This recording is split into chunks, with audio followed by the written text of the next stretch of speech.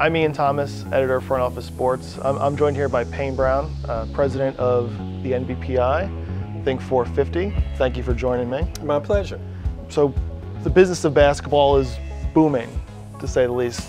Think450, some of the work you're doing here at the PI is maybe a little bit under the radar. Explain to folks that might not be aware of some of the operations, some of the things you guys are doing behind the scenes, what exactly your day-to-day work is like. Sure, happy to. So let me start by giving you a little bit of background because people may not be familiar with the PI or Think450. First of all, the name Think450. Why do we call it that? Well, there are 450 NBA basketball players in the league, and we want our sponsors, we want folks to think about all 450 of the players. And that name came about as a result of approximately 3 years ago doing the collective bargaining agreement. As a result of contract negotiation, Michelle Roberts and the players decided to take back control of the group licensing rights. And when they did that, they needed to create an entity to both house those rights and to exploit them. And that entity is Think450. So my day-to-day job is to figure out how do I monetize, with the team of people that we have here, the group licensing rights. So you mentioned that before, obviously taking back those group licensing rights. All different player associations, unions have seemingly done that in recent years. MLS Players Union did a similar thing not too long ago. I mean, what's the value proposition for players in kind of taking those rights back from the league? What opportunities does that open up that maybe they wouldn't have had before? Well, I think the main thing is that just from a philosophical standpoint, the players want to control their own destiny. The players want to, in this age of player empowerment, want the ability to sort of manage on their behalf where their name, likeness, number is, how it's being used, what it's being used for. So that's one thing. The other thing is that I think the theory behind it was that they know the value of their rights more so than the league may know the value of it. And I think that's proven to be the case, that we, this entity, Think450, are owned by the players. We are their company, their entity, and there's no sort of divided loyalty, if you will. Everything that we do for the benefit of them, and they reap the benefit from it, from what we do. I'm sure in a league like the NBA where it's very star-driven, you have these personalities that are almost beyond global at this point. In the name itself, 450, it just as matters that one or two guy versus number 449 or 450. So it brings that the entire group can benefit from something like this. It brings the entire group together, and just to show you how the players even think about it, sort of this brotherhood. Each player, we will share with the players or write a check to the players, a fairly substantial, a big number. And we divide by 450. So the 450th player is getting the same check that LeBron gets. So you're right that it is sort of a star-driven league in some regards, but I think it's great that those stars recognize and have embraced the ability to bring along everybody, under the theory that, again, the stronger the 450th person is, the stronger the league is. So we're seeing different kind of categories, different opportunities for athletes to partner with different kind of brands. To your point, gaming is becoming more popular, that sort of thing. What are some of the things that, as a group, the players are looking at, brands, or even some of the conversations you're having with folks that are looking to leverage the power of the entire player base? I think the big opportunity, and we see it with a couple of our players, it's just in the content space. And how do we create opportunities for players to tell their own stories? I mean, we have this tagline, there are 450 players, but there are 1 million stories.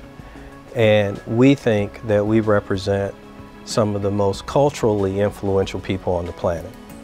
And while there's LeBron, who has a production company, and KD has a production company, Steph has a production company.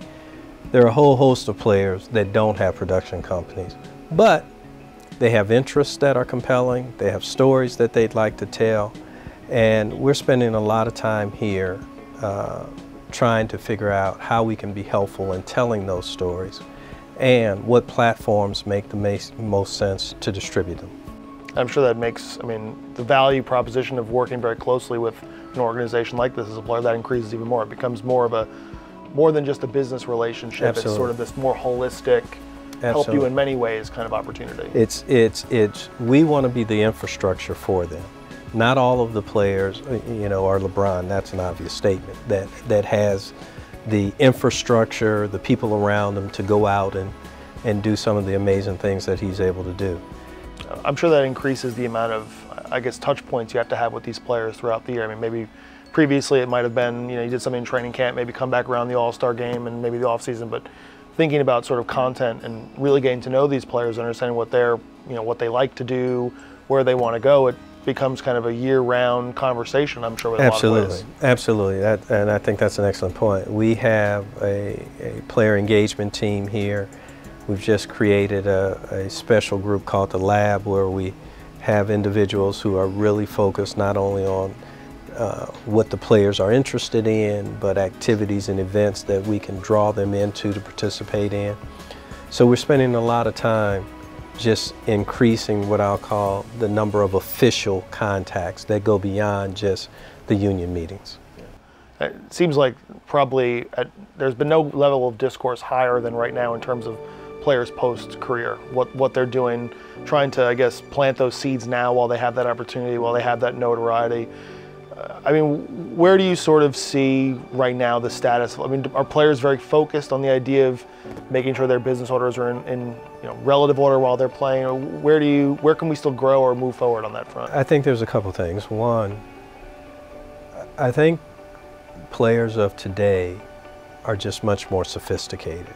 And they're much more sophisticated simply because they just have access to more information. The other thing is they've done a great job of negotiating their salaries with the last TV contract. The amount of money that one can make if you're in the league for a reasonable amount of time is generational wealth. And I think our players coming into the league now have a heightened sense of responsibility as to what that means. So they are focused more on entrepreneurship. They are focused more on investing. And I do think that, you know, LeBron in many ways has set just a heck of an example of how he's conducted himself, how he has built his business, how he's had the people around him so that he has infrastructure and so forth.